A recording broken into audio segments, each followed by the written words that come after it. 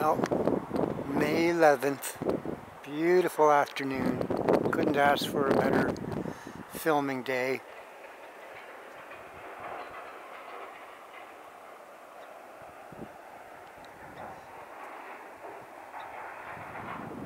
As part of the woven wind shelter in here.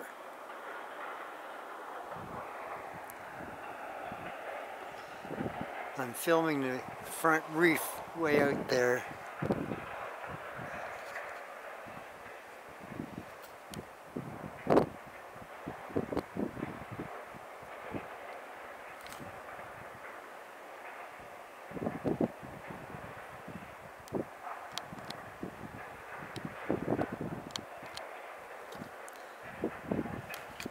I really want to do a little bit of a diversify the video. And part of my kit, let's see, I carry a good supply of lighters. I still have, that's matches. I've got another a package of 4 more of these in the bottom of the pack. And this here, those are just pouches right here. And here's a fishing kit. It's just full of hooks and sinkers and lures.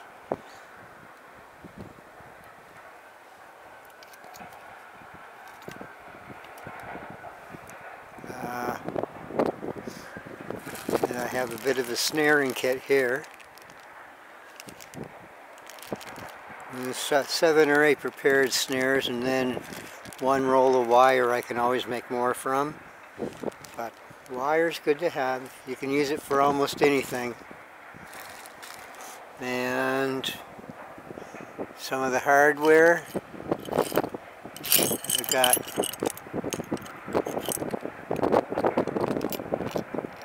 one Swiss champ and a fire steel set. And then I have another Swiss champ, canoe proof of course.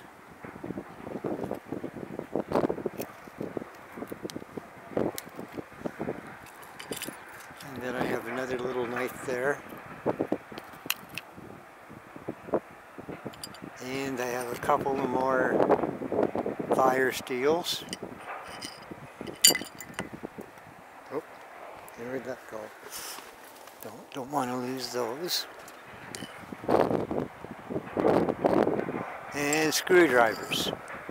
Always carry 2 or 3 of these. You never know when a screwdriver will come in handy. You could auger holes in wood with them, or you could, if you're fossil hunting, you could do crevicing work and rock crevices with them. You name it, they're important too. And what else do we have? We have a couple rolls of trail tape. And somewhere in here I do have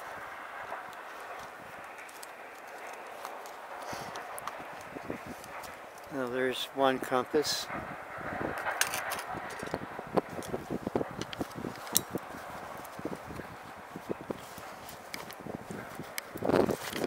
A set of binoculars, small set.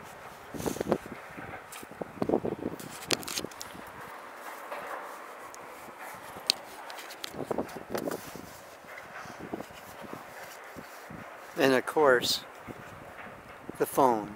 If you have a phone, some electronic piece of gear, you know, keep it powered up or have a backup battery or something.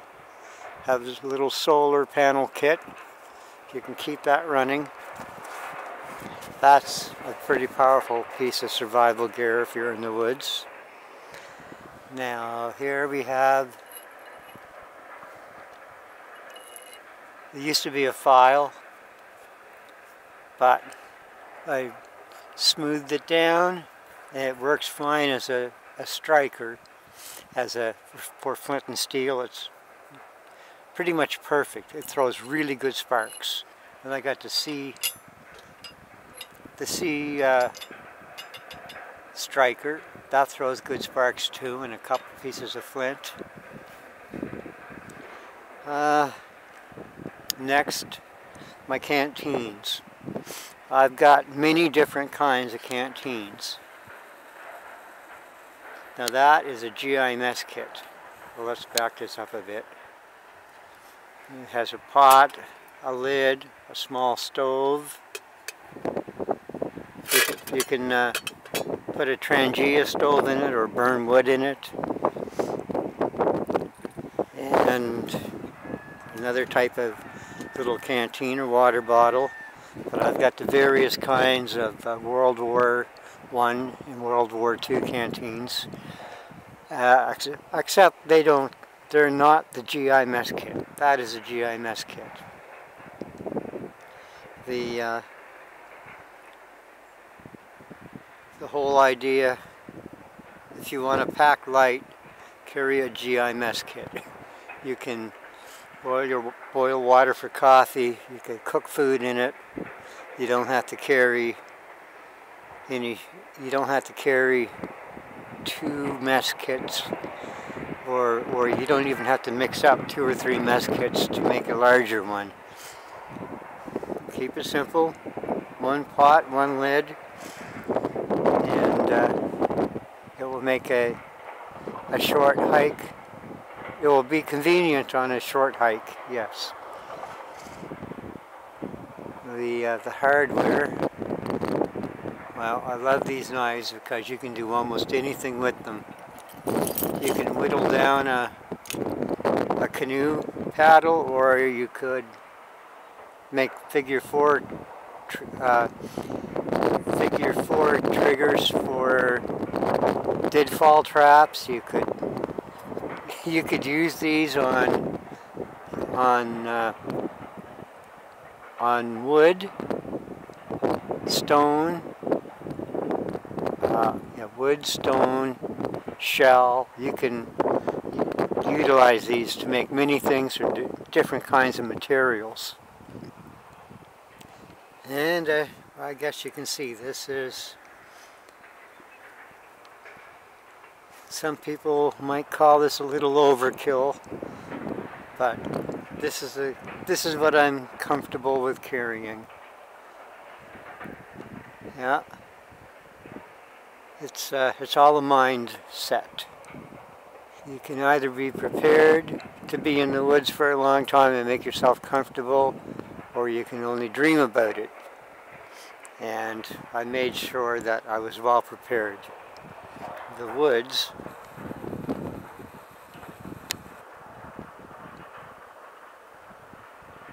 are just out there.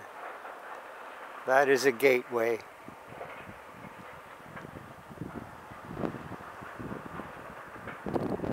You cross over that hill and cross one road, and then you can go through a nice little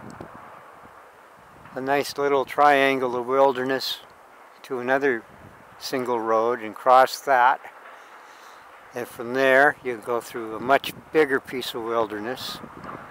You could travel literally 50 miles by crossing 4 or 5 roads. But it's all, you could do it just walking through woods and then cross the road, walk through woods, then cross the road and walk through woods. That's how big the country is. You see, it is not well developed. It is not well developed at all compared to places in the U.S. This is much underdeveloped. Yeah, maybe one day this summer I will get out to do. Yeah, I'll take a weekend and do some camping videos. But as you can see, I'm well prepared for a camping adventure. I wouldn't go in the woods without it. Oh, I forgot to mention, I have my folding saw on the bottom of the pack too. One of those 8-inch folding saws. They're nice to have. I'll dig it out. Because you never know when you want to cut wood.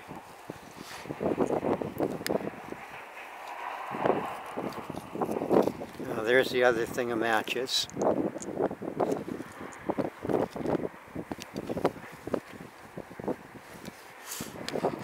And there's the folding saw. There's 2 blades to it, so it literally gives me 2 saws to use. If one saw gets really super dull, you can always start using the other one. And there's a Bay Ferry coming in.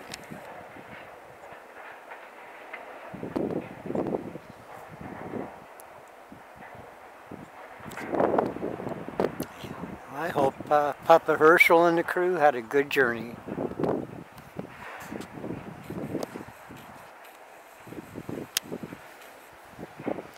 And there is the lagoon.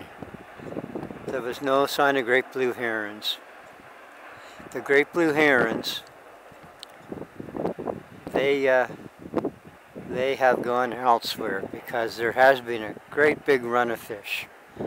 And I'm sure that the herons found a really good spot for fishing, or else they would have been here. But still, I managed to get some good videos of other things. Anyway, that is enough of this video.